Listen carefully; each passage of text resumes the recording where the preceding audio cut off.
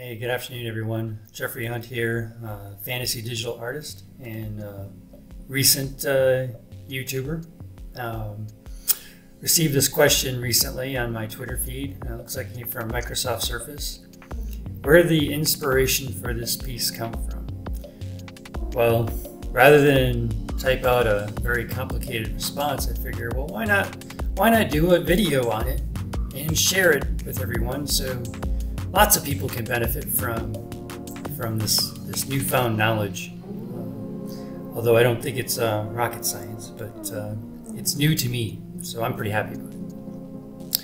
So I absolutely love creating digital art, either whether it's Photoshop or in this case, I used Clip Studio Paint, and I was wondering to myself, what could I do to add some really cool lighting effects, or maybe even turn my still image into a more captivating animated design? So I found myself doing what most people in 2022 do now, is we went onto YouTube and I went looking for some ideas and some inspiration, and I came across some Blender tutorials. And one of those tutorials was a very good description about particle fields. And then I started thinking, well, wow, I had just recently made this image of a witch.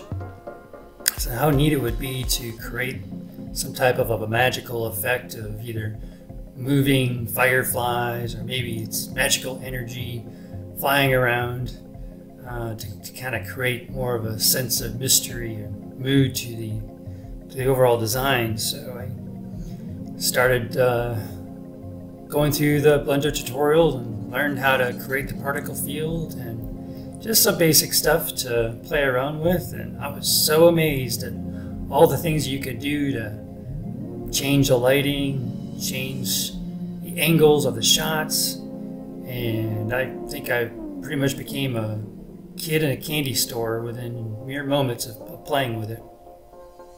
And then, using the compositor feature of Blender, I downloaded some appropriate mood music that I thought fit the scene that I made. And, when I ended up with a pretty cool mood setting scene that I then animated and exported as MP4 and uploaded into YouTube. So, not too complicated, but although it sounds more complicated until you really start digging in and doing it, it's actually a lot of fun. What I've done here is I'll show you, I do a quick breakdown of the process that I used in Blender, and so you can see what I did, and hey, there might be a better way out there to do the same thing that I'm showing you. More power to you. This is just the way that I chose to do it, and so hopefully you guys get something good out of it. So here we go. Okay, everyone, so I'm inside Blender, and I'm going to show you how I set this piece up.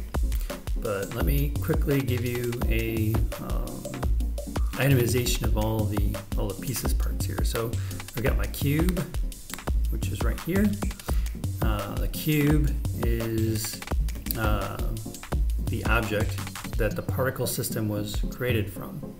So all these little white dots here, you can see those are the particles, and you see when I hit the play button that they start moving around. Now, how fast and how slow these particles move are all based on however you modify the settings here. Again, there's a lot of really good tutorials out there on how to set this up, and I'm not going to go that far in depth, so I'm just showing you really the basics of how I put together the piece that I'm showing you. So we've got our lights. We have a point light here, and then if I zoom out, you can see I've got a spotlight here. Let me go a bit to solid mode. You can see the cube a lot better. So you see it's got this nice kind of a green look.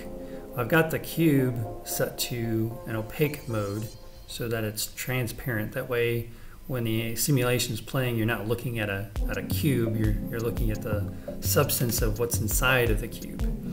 And this green color is really because of this point light that I have. And this here is the actual image, which, because it's not in rendered mode, it just shows up as the plane. If I were to toggle this on, now the image shows up on the plane. So if you have experience with textures, with planes, essentially what you're doing is you're assigning your image as the material for the plane that you're using. I hope I said that right. If not, you can feel free to correct me, but this is how I understand it. And if I, let's see, so let's look at this in camera mode. So this is what the shot looks like when it's all set up. What I do is I play the simulation and I watch it until I find the position of the particles in comparison to the image. You know, it's personal preference, whatever you think looks good to you. And you can pause it, and then you can go up to render and render image, and of course you can create your image, or if you hit render animation, then it will play the entire animation. And I've got this particular animation set up to play at for 100 frames, and then when I build my final animation, within the video compositor, I just copy and paste the same 100 cells over and over again. I find that it cuts down on the overall render time, so it doesn't take as long. Now, maybe on a faster machine, it might play better. Let's see. You can see the icospheres that have been set up to have a bloom effect, which gives you that nice little kind of a glow look to it. And then I have my other particle set to black, so it'll look like a shadow as it plays over. I don't think you can see it in this one, but in the final version, every once in a while you'll see a couple of black pieces go over. It kind of gives it a little bit more of a effect. So let me go now into let me show you the lights. The lights are pretty cool. So you zoom on here. We got camera mode again. Okay, so how do I use these lights? So let's turn this one off. Let's turn the point light or the spotlight off. There we go.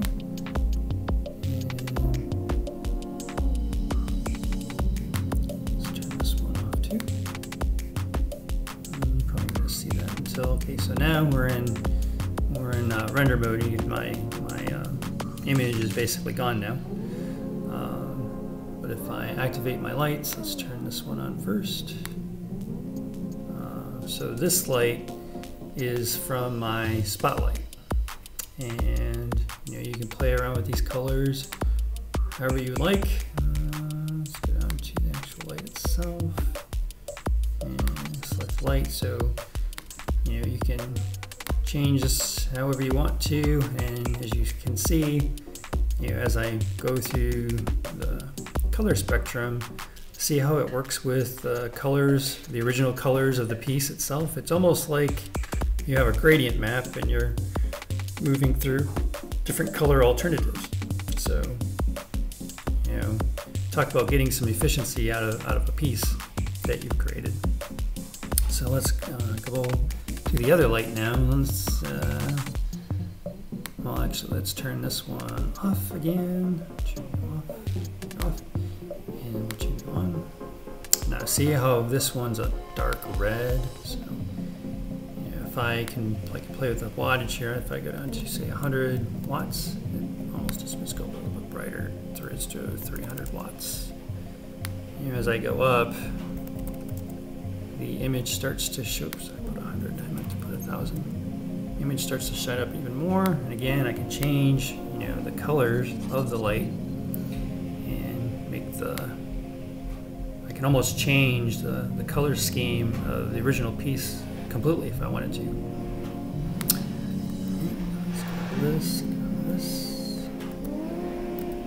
And so all of these tools really allow you to go through and almost completely transform this into what I think is a very handy, multi-purpose a feature that you can, upload on your YouTube, like what I'm doing, or, let's see, I mean, other applications, like maybe you're going to build some type of a promo for a design that you've made. You can just throw it into Blender and add a few more effects to it, and voila! You've got. I think you're just limited by your own creativity. So, full transparency. This is the first tutorial I've ever uploaded onto YouTube. I hope that you found this useful. I hope that you found it inspiring. But I'd like to know what you think in the comments section. Thanks, and have a good day. And hey, if you like that, then come over and check out my Gumroad store. I've got my most recent comic book uploaded called Compilation of Horror. If you like scary ghost stories, then this is the place to see. Also follow my website for all my latest updates. See you next time.